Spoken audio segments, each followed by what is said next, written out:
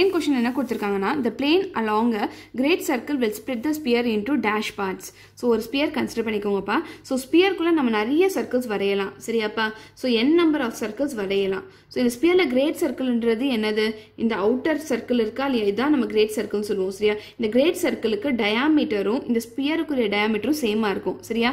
So இருக்குறதுலயே பெரிய circle என்னதுன்னா இந்த டயாமீட்டர் சைஸ்க்கு நீங்க எடுத்துக்கக்கூடிய சர்க்கிள் தான் வந்து கிரேட் சர்க்கிள் சொல்லி சொல்லுவோம். சரியாப்பா? சோ அப்ப அந்த கிரேட் சர்க்கிளுக்குரிய டயாமீட்டரும் உங்க ஸ்பியருக்குரிய டயாமீட்டரும் சேமா இருக்கும். சரியா? சோ இப்போ நீங்க இந்த கிரேட் சர்க்கிள் அளவுக்கு நீங்க ஒரு பிளேன்ல வந்து கட் பண்ணீங்க அப்படின்னா, ஒரு பிளேன் வச்சு இந்த ஸ்பியரை கட் பண்ணீங்க அப்படின்னா உங்களுக்கு ஸ்பியர் வந்து எத்தனை பார்ட்ஸா பிரியும் அப்படி சொல்லி கேட்டிருக்காங்க. சரியா? சோ நீங்க கரெக்டா கிரேட் சர்க்கிள் அளவுக்கு நீங்க கட் பண்ணீங்க அப்படின்னா என்ன அர்த்தம்? கரெக்டா இந்த டயாமீட்டர் அளவுக்கு நீங்க கட் பண்ணீங்க அப்படின்னா உங்க ஸ்பியர் எத்தனை பார்ட்டா பிரியும் சொல்லி கேட்டிருக்காங்க.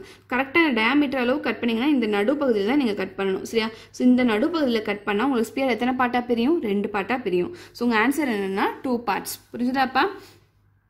நீங்க வேற எங்க கட் பண்ணாலும், சரியா, வேற எங்க கட் பண்ணாலும் டயாமீட்டர் இருக்குமா இல்லையா? உங்க சர்க்கிளுக்குரிய டயாமீட்டர் வந்து இந்த ஸ்பியருக்குரிய டயாமீட்டர் கிரேட் சர்க்கிளா வராது. புரிஞ்சுதாப்பா? இந்த இடத்துல நீங்க கட் பண்ணீங்க அப்படின்னா உங்க சர்க்கிள் குட்டியா இருக்கும். இந்த சர்க்கிள் கிரேட் சர்க்கிள் சொல்ல முடியாது. கொஸ்டின்ல கிரேட் சர்க்கிள்ல கட் பண்ணா சொல்லி தான் கேட்டிருக்காங்க. சோ அப்ப நீங்க இங்க கட் பண்ண முடியாது. கரெக்டா நடுவுல தான் கட் பண்ண முடியும். புரிஞ்சுதாப்பா?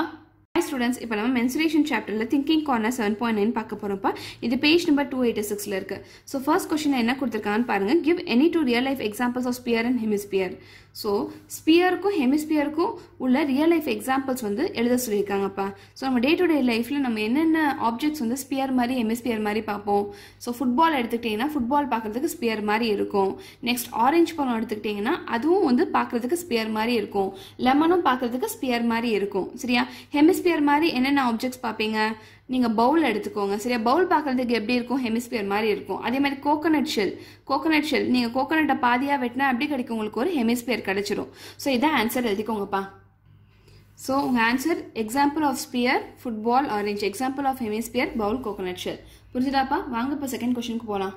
ஸோ அந்த கொஸ்டின்ல என்ன கேட்டிருக்காங்க அப்படின்னா, if the volume and surface area of sphere R numerically equal then radius of sphere is dash. So ஒரு ஸ்பியர் கன்சிடர் பண்ணிக்கோங்க. இந்த ஸ்பியருக்குரிய வால்யூமும் சர்ஃபேஸ் ஏரியாவும் ஈக்குவல்னு சொல்லிட்டாங்க. That is volume is equal to surface ஏரியான்னு சொல்லிட்டாங்க. இப்போ இந்த ஸ்பியருக்குரிய ரேடியஸ் என்ன அப்படின்னு சொல்லி கேட்டிருக்காங்க. சரி, நீங்க கண்டுபிடிக்க வேண்டியது என்னது? ஆர். கொஸ்டின் என்ன சொல்லிட்டாங்க? இந்த ஸ்பியருக்குரிய வால்யூமும் சர்ஃபேஸ் ஏரியாவும் ஈக்குவல்னு சொல்லிட்டாங்க. நம்ம ஆல்ரெடி வந்து ஸ்பியருக்குரிய வால்யூம் ஃபார்முலா படிச்சிருக்கோம். அது என்னதுப்பா? 4/3 πr3. Surface area of formula கூட படிச்சிருக்கோம். Surface area of sphere formula கூட படிச்சிருக்கோம். அது என்னதுப்பா? 4πr². ஸோ இப்போ என்ன சொல்லிட்டாங்க? இந்த வால்யூமும் இந்த சர்ஃபேஸ் ஏரியாவும் ஈக்குவல்னு சொல்லிட்டாங்க. ஸோ இப்போ நம்ம இந்த ஃபார்முலா ஈக்குவல் அப்படி சொல்லி சொல்லலாம். சரியா? இப்போ நீங்க கேன்சல் பண்ணுங்க, என்ன வரும் சொல்லி பார்ப்போம். இந்த 4 கேன்சல் பண்ணிடலாமா? எஸ். இந்த பையும் கேன்சல் பண்ணிடலாமா? எஸ். ஸோ இங்க என்ன இருக்கு? r³ இருக்கு, இங்க r² இருக்கு. ஸோ இப்போ நம்ம இது கேன்சல் பண்ணா என்ன வரும்? இங்க எப்படி இருக்கு? r × r இருக்குன்னு கன்சிடர் பண்ணிக்கோங்க. இங்க வந்து r × r இருக்குன்னு கன்சிடர் பண்ணிக்கோங்க. ஸோ இப்போ நம்ம கேன்சல் பண்ணா என்ன வரும்? இந்த 2 r கேன்சல் பண்ணிக்கலாம். ஸோ மிச்சம் என்ன இருக்கும்? r/3 is equal to 1 அப்படி சொல்லி இருக்கும். சரியா? ஸோ இந்த 3 இந்த பக்கம் கொண்டு போங்க, நியூமரேட்டர்ல வந்துடும். சரியா? ஸோ உங்க r is equal to 3. சரியா? ஸோ உங்க ரேடியஸ்க்குரிய வேல்யூ என்னது? 3 யூனிட்ஸ். எழுதிக்கோங்க, 3 யூனிட்ஸ். இதுதான் உங்களோட ஆன்சர்ப்பா.